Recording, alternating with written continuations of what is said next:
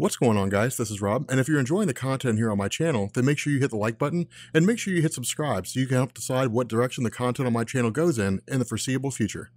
So for this installment of our Versus series, we're actually going to be taking a step away from the Marvel vs. DC line of comics, and I actually want to focus on Franklin Richards versus the White Lantern, Kyle Rayner. God, this is going to be a fun one. The reason why is because these characters have actually both been featured in my How to Kill Superhero series, and so I thought it'd be kind of cool to pit them against one another and see which one would come out on top. So like always, we're going to go through each of these characters relatively briefly and then decide what winner we're going to have, just because of the fact that we've run over this stuff before. So first and foremost, Franklin's mutant powers allow him to warp reality. And by this, I mean that he can do literally anything. Any thought that he has, Franklin can make it real. And so if something exists that he doesn't want to exist anymore, he can make that happen. If something doesn't exist that he wants to bring into reality, he can bring that into existence as well. And so he can really manipulate the molecules that make up matter, thereby altering the chemical makeup of literally any object or person to make them exactly how he wants them to be. In other words, anything Franklin wants to do, he can do. Now, in addition to warping reality, Franklin is a powerful telepath and telekinetic. Franklin's telepathic abilities are so strong that they're able to grant him precognition, or the ability to see into the future, although this ability is limited to only a few days into the future. Now, as if that weren't enough, Franklin can produce powerful blasts of energy that can project himself into the astral plane. What makes this battle more interesting, however, is that in addition to being exceptionally powerful, Franklin seems to be immortal, as he once remarks to Galactus that the two of them will be the only ones left when the universe is destroyed and reformed. And so the question is, just how powerful is Franklin? Well, the comics have yet to establish any upper limit to his abilities, but there are several feats that he has performed that give us some idea of his power level. Franklin's reality warping power is so advanced that he was able to create a pocket universe. He's also shown an ability to neutralize the powers of other superhumans, like constructing a box that negated the destructive quality of Black Bolt's voice so that he can speak normally, and has turned an energy blast from a celestial into a harmless stream of flowers. Franklin has traveled to the realm of Mephisto, one of the most powerful demons in Marvel Comics, and defeated him, and has even turned Galactus into his herald during Jonathan Hickman's run on Fantastic Four. Franklin has also used his reality warping ability as a defense mechanism several times. He's withstood a Celestial's physical attack as well as one of their energy blasts, and in fact, to get an idea of how powerful Franklin is, it's been stated that the Celestials consider Franklin to possess power equal to them. Now, as powerful as he is, Franklin is not without his weaknesses. First of all, despite his immense power, his physical body does not seem to be enhanced in any way. All the feats of defense and durability that we've talked about before are seemingly the byproducts of his reality warping instead of any actual physical durability. And so if that's the case, as it seems to be, then without reality warping power, Franklin is just as vulnerable as any other human being. Another notable weakness really only affects Franklin at certain points depending on how he's being written at the time, but it's worth mentioning nonetheless. What I mean by this is that at various times throughout his history, Franklin Richards has been depicted at being various ages. More often, he's depicted as a child, but sometimes we see an adult version of Franklin. The child version of Franklin, though, has a particular weakness in that he's only ever depicted as being too immature and inexperienced to be in full control of his powers. Not only does that mean that Franklin does not have access to the full extent of his abilities, but he could also possibly cause unintentional harm to himself or others. And so clearing out Franklin Richards, what I want to do is I want to transition over to Kyle Rayner. Now, the first thing we need to understand is that each of the various lantern colors correspond to an emotion within the emotional spectrum. Green lanterns correspond to willpower, blue to hope, red to rage, yellow to fear, orange to greed, indigo to compassion, and violet, which is personified by the star sapphire core, to love. As a white lantern, Kyle Rayner is the embodiment of all these colors and their corresponding emotions. As such, Kyle possesses all the powers of each of the lantern cores. This means that he can create constructs powered by will like the green lanterns,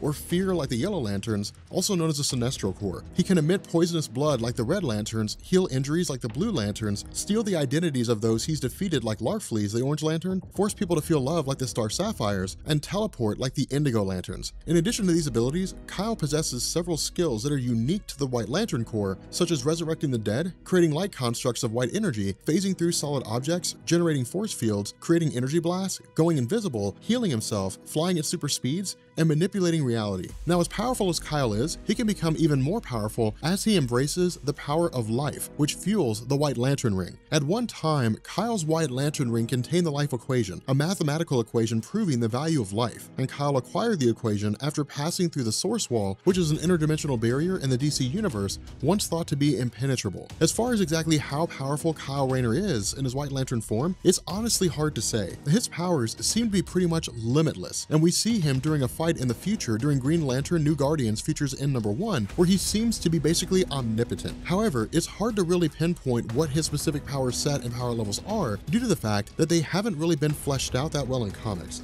Now, as far as weaknesses go, it needs to be mentioned that the White Lantern Ring, like all rings, has to be periodically recharged from the power battery that supplies the ring with power. Now, this may not necessarily be a weakness so much as a limitation, but is worth noting anyway. But because Kyle's ability to operate the power ring is dependent on him being in control of his mind and emotions, it can be inferred that he would be susceptible to any sort of psychic or telepathic attack that could alter his mental or emotional state. Furthermore, the ability to wield the White Lantern Ring is contingent on the wearer's ability to believe in the power of life. With that being said, if someone used their psychic or telepathic abilities to negate Kyle's belief in this, his power level would effectively diminish. And so the question becomes, with all that being said, who wins? Well, honestly, this has probably been the hardest battle that we've done in terms of declaring a winner. These characters are both powerful reality warpers, and when you're dealing with characters who can alter the very fabric of reality itself, determining which one is more powerful is insanely hard. Both of these competitors can literally cause any whim that crosses their mind to come to fruition, including wiping each other from existence. And so how do you choose a winner? Well, I think in order to do that, you have to look at the shortcomings of each character. With that in mind, a lot of this depends on which version of Franklin Richards we're dealing with. If we're dealing with Franklin as a child, which is how he's most often depicted, then I think Kyle gets the win here due to his experience and control over his power. The reason why is that it's been well established that the child version of Franklin Richards often does not have full control over his powers. While this can make him more volatile and dangerous to the point where his father, Reed Richards, found it necessary to create psychic inhibitors that would suppress his power, it also suggests that in a battle setting, Franklin might not always make the most rational or strategically sound decisions, and for that reason, I think Kyle will eventually get the win.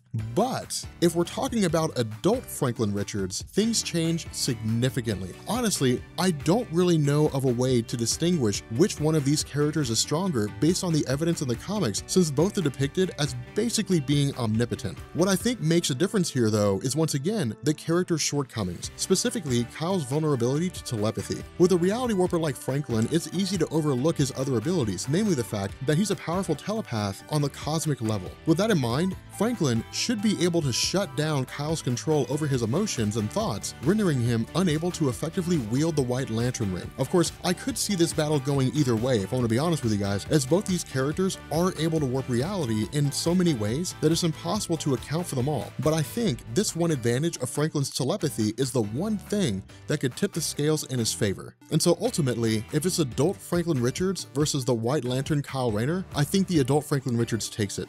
But I know you guys have opinions. And I know somebody's gonna be like, actually, Rob. So post your comments down below and tell me whether or not you think I'm right, and what should our next Versus series be? I'm kind of curious what you think our next Versus video should be. But if you guys are new here to Comics Explained, make sure you hit the subscribe button to become part of the Rob Core. If you guys enjoyed this video, make sure you drop a like, and yeah, I will catch you all later. Peace.